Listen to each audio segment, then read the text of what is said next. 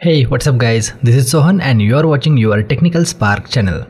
Friends, in Forcepoint DLP series so far we have learned what is Forcepoint management server as well as Forcepoint DLP, right? And in previous video we have seen architecture, that how exactly Forcepoint DLP is placed in the environment and what are the components or servers it can be integrated with. And in this video we will be learning what is Forcepoint DLP prerequisite, so that before you start with the installation of Forcepoint DLP, you will have complete idea of your components as well as the infra. So without further ado, let's get started after this small intro video.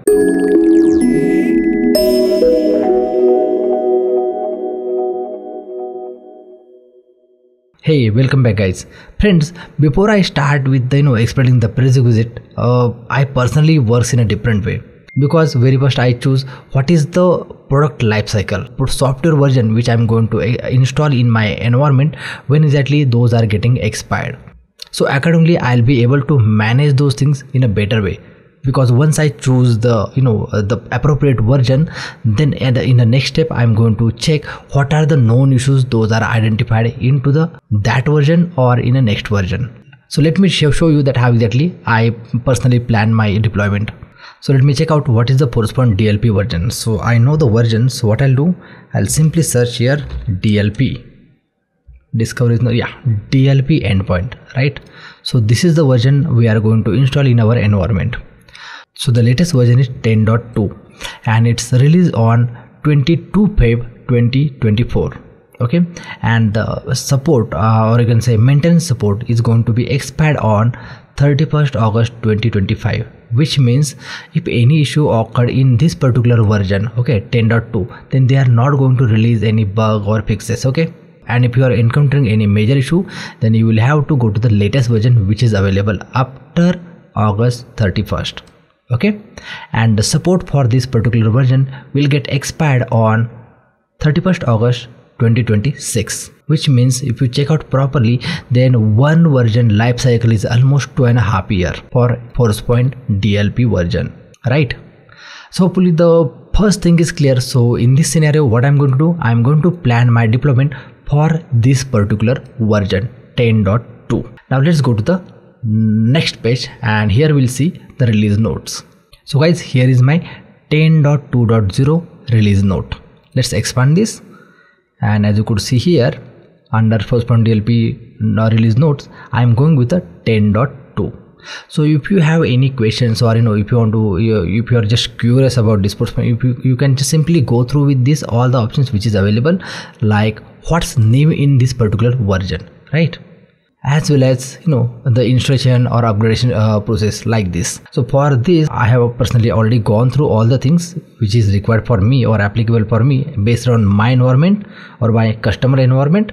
But I'll really recommend, if you are using any existing version or planning for the new fresh installation, then always go through with this. And if you suspect anything which is not correct or wrong, then what you can do, you can simply go back and check the previous versions. You can also check out the resolve issue in this version and the open issues. So friends, since we are installing Forcepoint DLP for the very first time, so let me go to the operating systems and hardware requirement and simply click on this deployment installation center.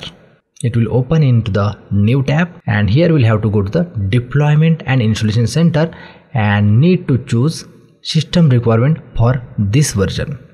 So let's click on that, so that we will get to know how much resources we require, like in terms of your CPU, memory, hard disk, as well as operating systems. Okay, now this particular article is applies to the version which we are planning to install, version 10.2.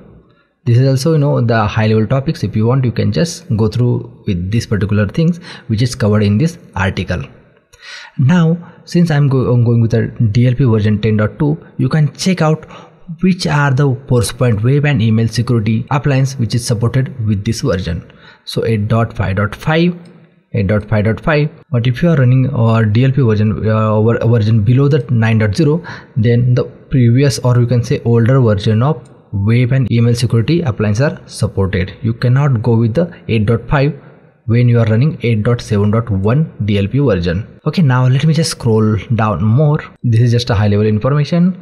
So I'm not going to read everything. Okay, and guys, during the architecture explanation I told you, right, Forcepoint DLP does support your Microsoft SQL Express, okay, but it is only for the testing or very small environment, okay. But if your environment is big or slightly large, then always go with the paid version. It could be standard. Okay, now let me again scroll down.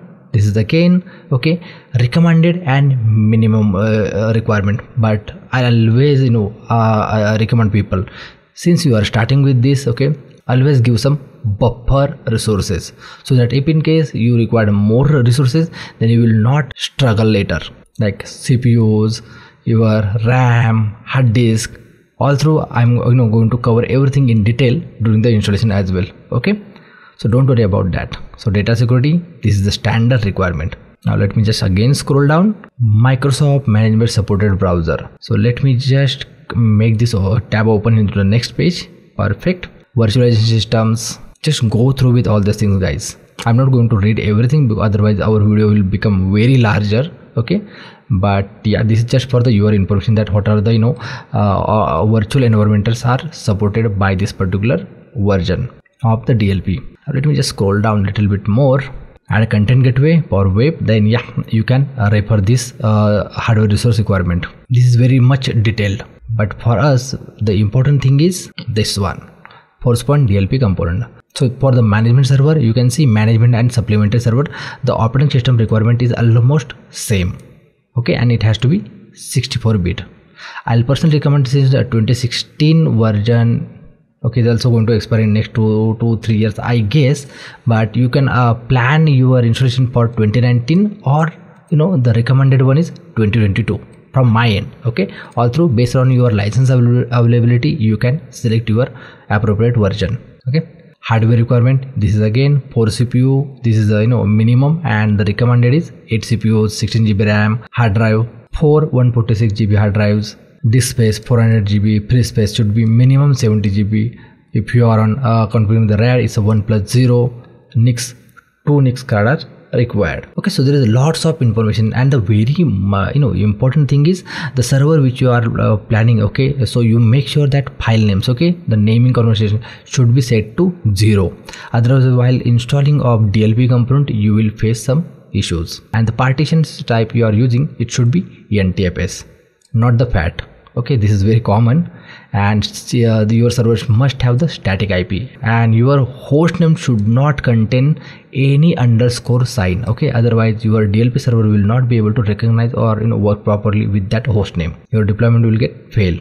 And one local administrator service account, it could be domain account, that is fine, but it should have the administrator privilege. These are the protected environment. And guys, if in case you are not getting confident with this resource requirement, then let me explain you one more article so that you will get the better idea. Okay, check this out. Forcepoint Security Manager, because before we install the DLP component, we must install Forcepoint Security Manager, right? So if you check out here, okay, then you will get a proper idea. So since if you are using 64-bit environment, then as per the 10.0, right, this is the base version, we have 2022, 20 standard data center, these are the versions supported. So if you are planning for the enterprise, then be cautious. So we'll have to go with the what Forcepoint said, standard data center, right? So hopefully this thing is clear. Now let me show you what are the supported operating system for the in same way for the DLP server as well. For that URL is, here you go, Forcepoint DLP. So if you are going with the 10.0, right now 10.2 is not updated here, it will get updated in some time, but however you can check out the operating system, right, compatible. So go with the 2022, 2019, 2016 standard or data center. So in both the operating system for Forcepoint Security Manager as well as your DLP, the operating system requirement is standard or data center. So accordingly you can plan your deployment, but in 2019 it just accepts standard. So if you are installing Forcepoint Security Manager as well as endpoint DLP server, then it must be standard, right?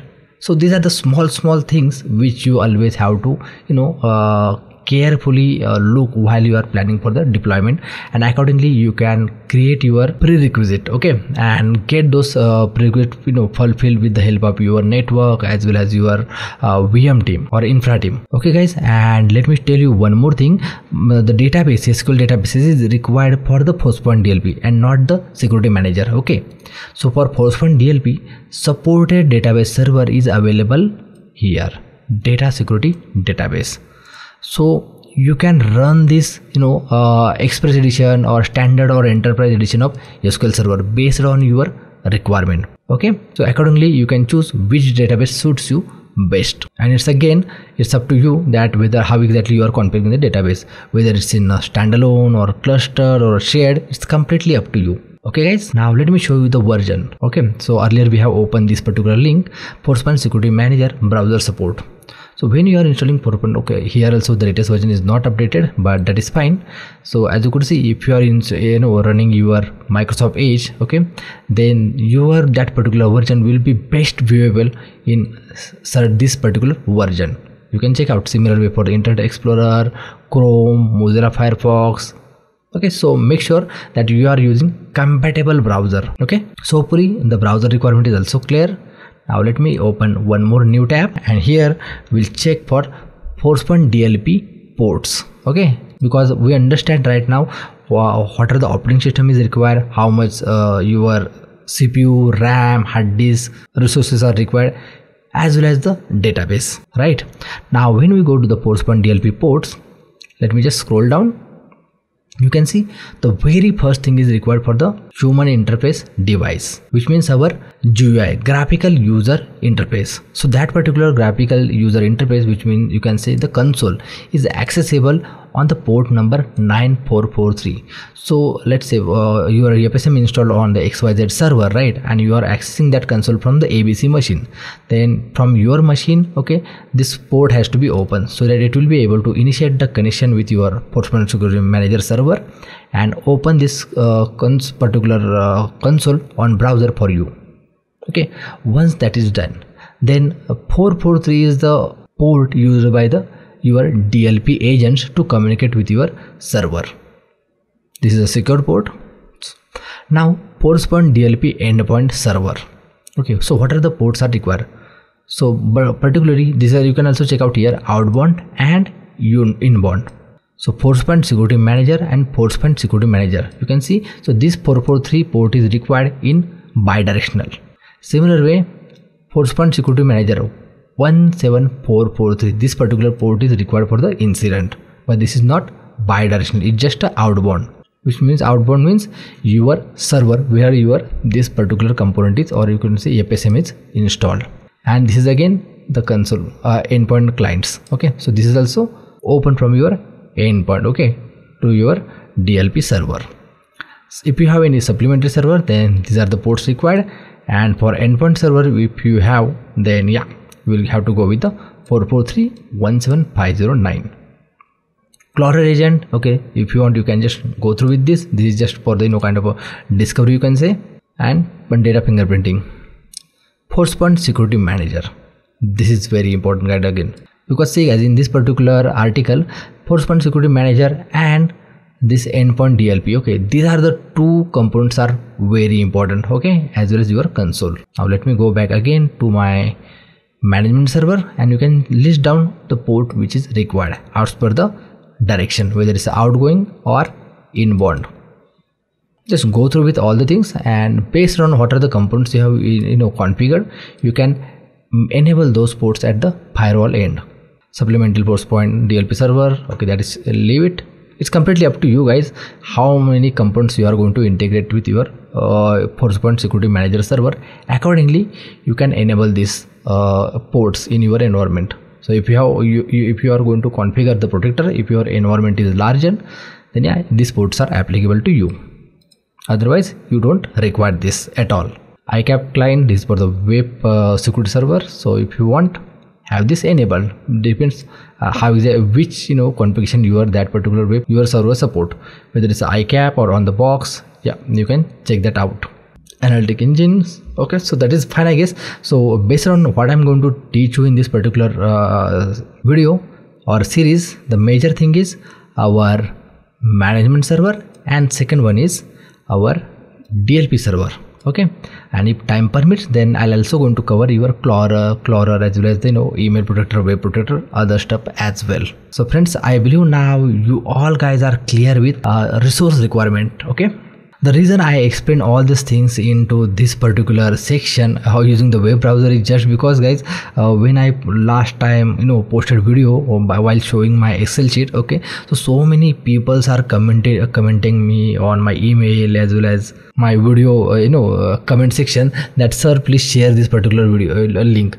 But the fact is, guys, if I even share that particular sheet with you, then the fact is the time you are implementing or watching this video, it doesn't have the latest information. Let's say you are watching this video after 6 months. Okay, so the system requirement might have changed. There might be another server of Windows is introduced. So in this way, the older information, because people I know that they directly copy this entire sheet and forward it to next person. They will not, or you can say some of you will not update that sheet with the latest information. So that is the reason, to avoid all the confusion, I started explaining all things into the browser itself, where we have latest information directly from the Forcepoint. Okay, so guys, that's it in this video. So hopefully you all guys have got a chance to learn something with me. If yes, then please click on the like button and don't forget to share this video with your friends and colleagues. And if in case you already subscribed to this channel, then click on the bell icon so that as and when I'll upload new video, you will get the notification as soon as I'll upload the video. So that's it in this video. This is Sohan signing out. I'll catch you in the new video. Till then, bye bye.